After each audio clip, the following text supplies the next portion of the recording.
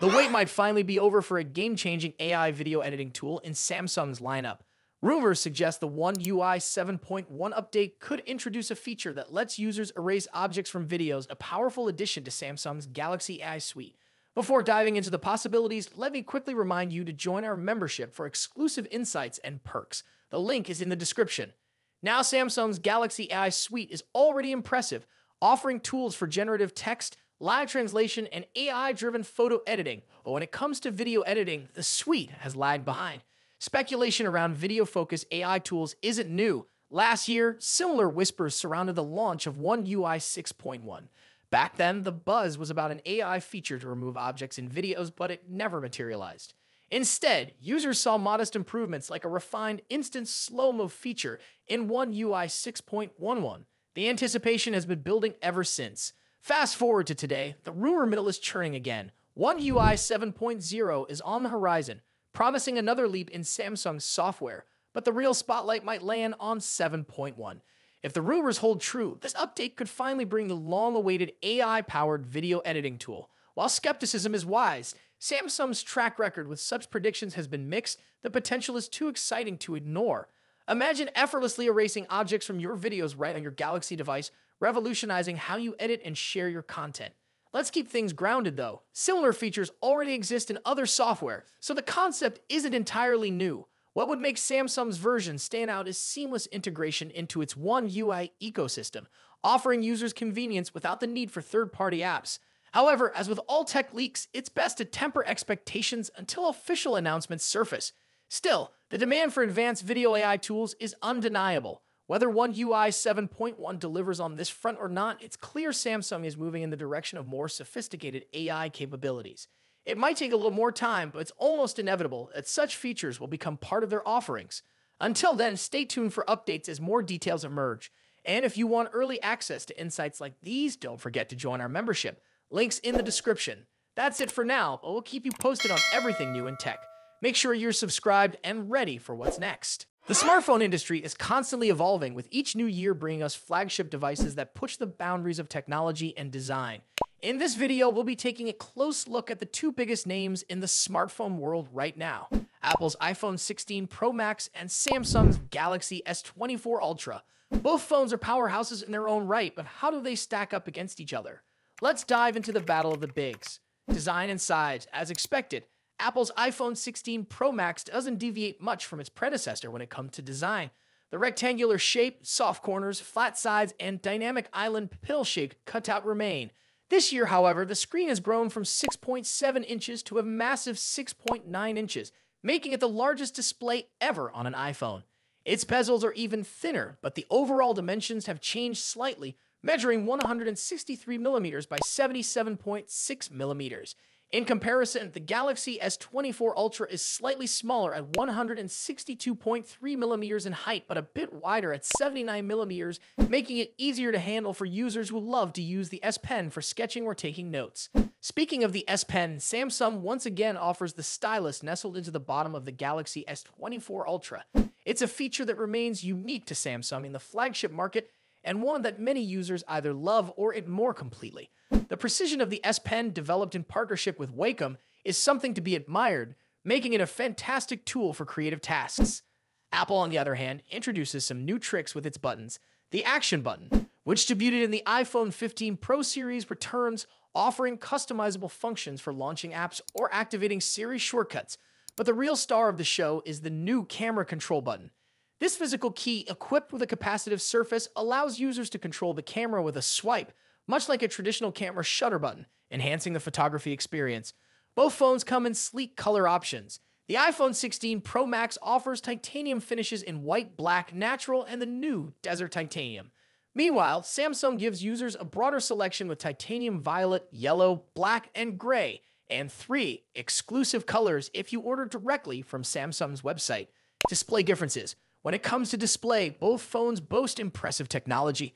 The iPhone 16 Pro Max features a 6.9-inch OLED panel with a 120Hz refresh rate and an always-on display that can drop its refresh rate to just 1 Hz, keeping your wallpaper or photos visible even when the phone is asleep. Samsung's Galaxy S24 Ultra comes equipped with its signature AMOLED screen, also featuring a 120Hz refresh rate and an always-on display. However, Samsung has a slight edge here with its anti-reflective coating, which makes the screen much easier to see outdoors. In contrast, the iPhone struggles with reflections in bright sunlight despite its high brightness. Color accuracy is another area where the two phones differ slightly. The iPhone's display leans towards a yellowish hue, while the Galaxy has a bit of a teal tint. But with both phones offering blue light filters and adaptive color calibration, these differences are minimal in day-to-day use. One new feature for the iPhone 16 Pro Max is its ability to drop to an incredibly low 1 nit brightness level, making it easier on the eyes in dark environments. Samsung's display already hovers around this level, so both phones are excellent for nighttime use. Performance and software. Under the hood, the iPhone 16 Pro Max is powered by Apple's latest A18 Pro chip, built on a second-gen 3nm process by TSMC. This cutting-edge chip brings significant improvements in performance and efficiency, particularly when it comes to handling heavy tasks like gaming and AI-driven processes. Apple has also focused on better heat dissipation, addressing the overheating issues that plagued the A17 Pro chip. The Galaxy S24 Ultra, on the other hand, is powered by the Qualcomm Snapdragon 8 Gen 3, specifically tuned for Samsung devices.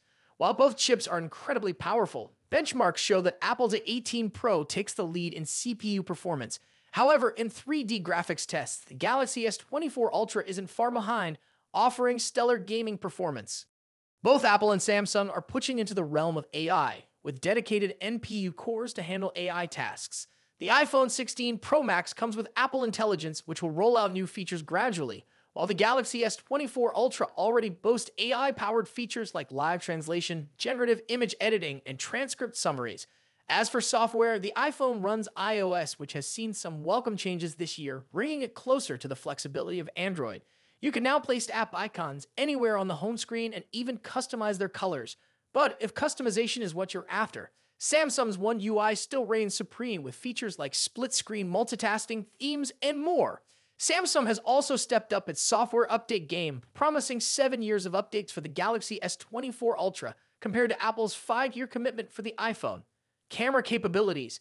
Apple has made some significant upgrades to the cameras on the iPhone 16 Pro Max, particularly the ultra-wide camera, which now features a 48-megapixel sensor. The main camera remains at 48 megapixel, and the 5x telephoto camera comes with a 12-megapixel sensor. A new lens coating helps reduce the lens flare issue that has been prevalent in recent iPhone models, especially during night shots.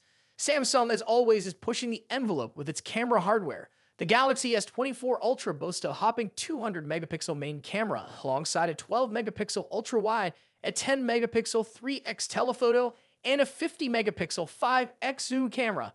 While the megapixel count might seem impressive, the real magic happens in post-processing.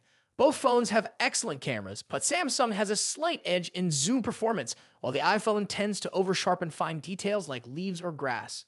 In low-light conditions, both phones perform admirably, but the iPhone's new lens coating helps reduce the flare and artifacts that can appear in night photos. Samsung, on the other hand, continues to struggle slightly with oversaturated greens in its images, but this is only noticeable when directly comparing photos side by side. Battery and charging. When it comes to battery life, both phones pack a punch. The iPhone 16 Pro Max has a 4,685 mAh battery, while the Galaxy S24 Ultra comes with a slightly larger 5,000 mAh battery. However, Samsung takes the lead in charging speeds, offering 45-watt wired charging compared to the iPhone's 20-watt.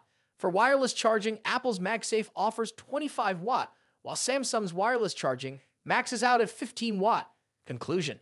So, which phone is the better choice? It's a tough call. The iPhone 16 Pro Max impresses with its sleek design, powerful A18 Pro chip, and improved cameras, while the Galaxy S24 Ultra excels with its S Pen, higher megapixel count, and faster charging speeds. Ultimately, it comes down to personal preference and whether you're more entrenched in Apple's ecosystem or Samsung's Android world. Either way, you're getting a top-tier smartphone that won't disappoint. What do you think about it? Let us know your thoughts in the comments. Until then, take care. Goodbye.